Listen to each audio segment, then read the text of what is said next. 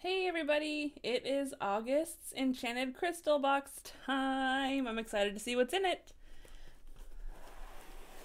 As usual, I didn't open it yet, I just cut the tape.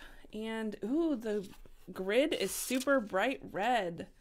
Let's see, so this is a note that you get every time. It gives you some information on what's going on with Adam and his crew. And you can reach out to him on Instagram, or you can email him at adam@enchantedcrystal. These guys are pretty awesome. They've always been super helpful with any questions. It looks like later on in the month here, they'll be attending some festivals in Oregon, and they'll be going to the Denver Gem and Mineral Show in September. So there's probably going to be some really cool new stuff that he'll be bringing back then. All right, this grid is really pretty, and it's very similar to some of the other ones we've gotten before, but that red is super vibrant, and I like the arrows in this. That is really neat. Again, I'm not super big on sacred geometry. I understand circles, it's kind of a unity and a oneness. I believe this is like an octagon with 8 sides. If you guys know sacred geometry, help me out here. It's one thing that I haven't had a chance to fully get into yet. But I do know a little bit here and there. I like the arrows though. I think that's really cool. I'm trying to flatten it out a bit so we can use it as our placemat. Again, everything comes in the crinkle paper. This is the fun part for me. It's like an accordion. It's just way too fun to not play with. All right, everything's wrapped up really well. And, ooh, there's a celestite in here, you guys. A fluorite wand. Scarlet Temple Lemurian. Ooh, interesting. Okay, let's start with our minis like we usually do.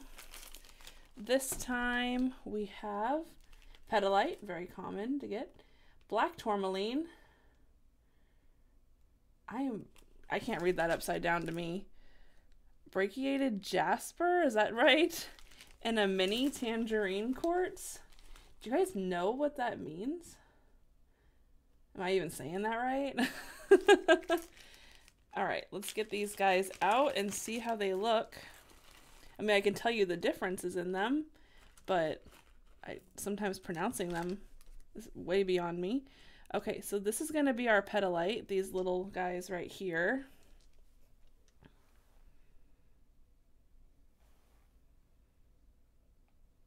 Can I get things to focus? It really focuses not up close. Okay, jasper. This is the jasper with all the reds in it. I'm sensing a theme here. That's really cool. They're very soft too, like really smooth. And then we have our tourmaline. Tourmaline's amazing for grounding. In my Learning and Working with Crystal series, we did talk about tourmaline, so I can leave a link up in the corner for that. This one even has some quartz on it, which is really neat. And then we have, I'm guessing these are supposed to be the tangerine quartz. To me, they kind of look a little more clear. I'm not seeing a whole lot of orangish color to them. So, but they're really nice. These are, like I said before, they're really good for gridding because you can use them to connect different pieces and corners together. Okay, let's move these guys over to this side. Some of them look like they're little pieces, like they might have broken a little bit, but that's okay. All right, celestite. Let's get this guy open. Celestite we've gotten before, and it is blue. It's very pretty stone. And this one is gorgeous. It's very sparkly, and I like that it's open, like an open face one and not a geode. So you can kind of see it a little bit better. Some of the side pieces are crumbling off a little bit. They're, crystals are fragile, but that's really pretty. You can see how it catches the light at pretty much every angle. And celestite's good for connecting to, gotta guess, celestial energies. It's good for that throat chakra and communication, connecting to the spirit guides and just more celestial type energies. So I really have to bust into this Scarlet Temple Lemurian because it just sounds super fascinating, and I just really want to see what it looks like. All right, let me move this guy over here. So this is the Scarlet Temple Lemurian, and it has this, it feels smooth, it doesn't feel rough or anything, but it has this almost like a coating on the outside that I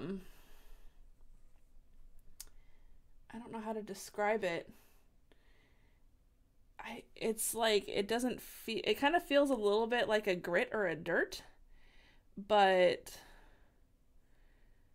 it also has kind of like a pattern in it as well. It's really neat. It's a good size stone too.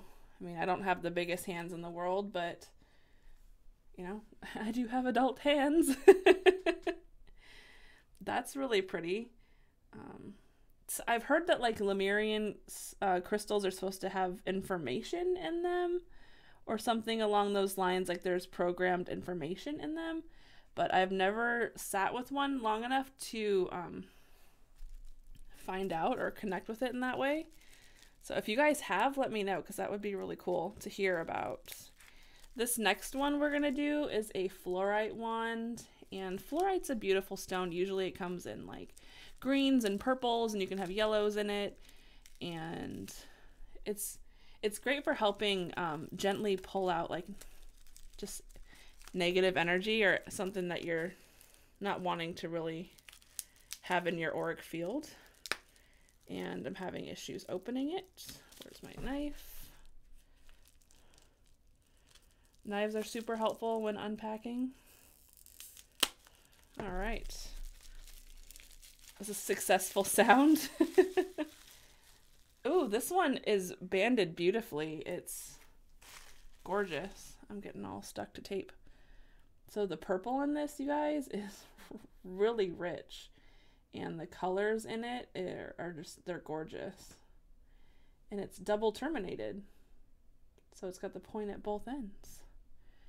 Fluorite is, it's such a beautiful stone. There's so much to see in it because the way all the colors mix, there's just, you get different inclusions and different types of patterns in there. It's beautiful. All right, we got to make some more room here. Let's get our minis pushed off to the side. Okay, more black tourmaline. It's a good grounding stone. Some of these are great size. You can wire wrap them in pendants and stuff and wear them. This is a nice, good size nugget of black tourmaline. And in my Learning and Working with Crystals series, I found out that black tourmaline is created when hot minerals in the earth, like the hot minerals in pockets of the earth start cooling, it creates these black tourmaline. That's why sometimes you'll see like the quartz on them too, which is really neat. It's a nice, soft, gentle grounding stone. It's not something that is gonna weigh you down super heavy.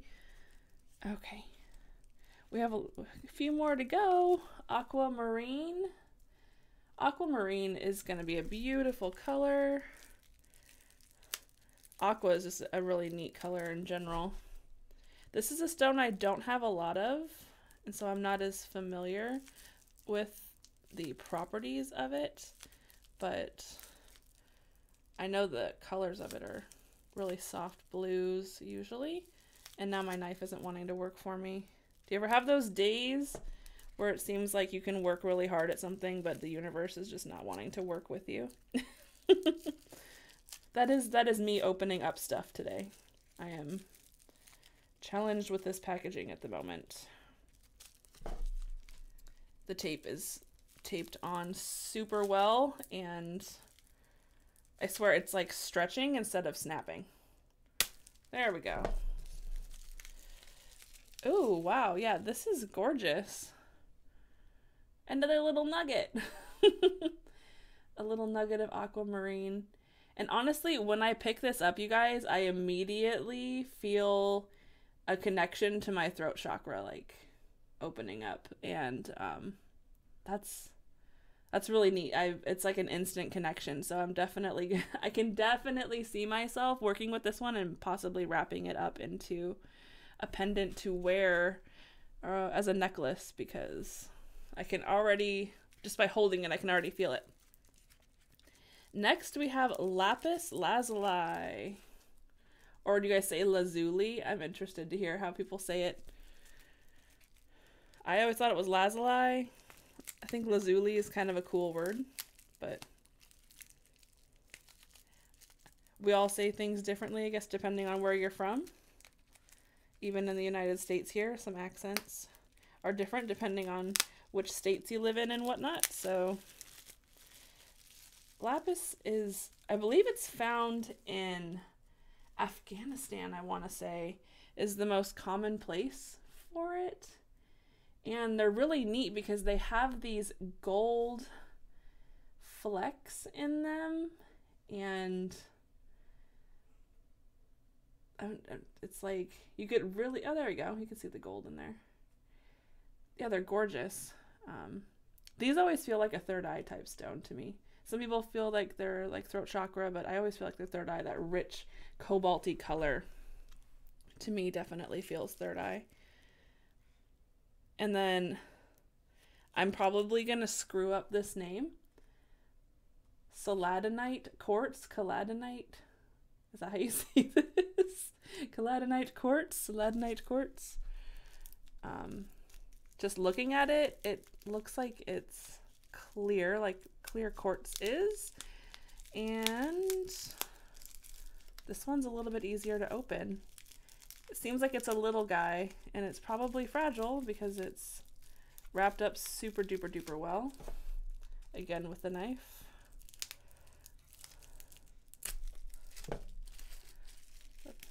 Pocket knives are always helpful when unpacking. Oh, interesting. Maybe it's the shape of it, because it's like it's I wish I could just make it stand up, but the tallest quartz kind of pokes through the bottom. But it's got like a little friend. It's got a little buddy that attaches to it. That's so funny. You can't see it on that on that mat. But yeah, that's really cool. Do you guys know anything about this? Is it just the shape that makes the difference? It looks like there's some green in here. And I don't know if that's what the name indicates. You can see the green a little better right there. Don't focus on my other hand, focus on this. There we go. You can see the green a little bit more in it. Wow, this lighting makes me look a lot paler than I am. I'm like looking ghostly. But this is really pretty. I've never seen this before either. Just this little shape of like kind of like a picket fence, but then you have like this little guy off to the side. Very cool. I'm always pleased with these boxes, to be honest with you guys. It's gonna be like a positive every single time, mainly because I love stones. I love crystals. I work with them all the time, and I don't know every single one of them, so that's what kind of makes getting this Enchanted Crystal box fun, is that you'll get common things, but then you'll also get some really neat kind of different pieces, and it's really fun to see kind of what is guided to you in the boxes, because you know, sometimes you'll really connect, like with this aquamarine, like I'm really feeling it. And you will get some common things, like, you know, we've received a lot of petalite, and it's not a problem. These are awesome. These are a beautifully awesome stone. You can always just do an entire grid of petalite if you wanted to as well. The little minis that come with it are a lot of fun, because then you can start working them in the grid differently. And it's, you know, it's a way to be creative and bring in different energies, and working with the grids is a lot of fun. I really enjoy it. So, you know, there's two different types they do. This is the variety box that's $58 a month, and then they have, I believe it's like the Crystal of the Month Club, where if you sign up for that, everyone gets the same crystal, but then he gives you a nice write-up about it. So there's a couple different options, and the Crystal of the Month, I want to say is, I mean, I could be wrong. You'd have to go to enchantedcrystal.com to find out, but I want to say it's like $16 a month. So that's, you know, something that's also an option.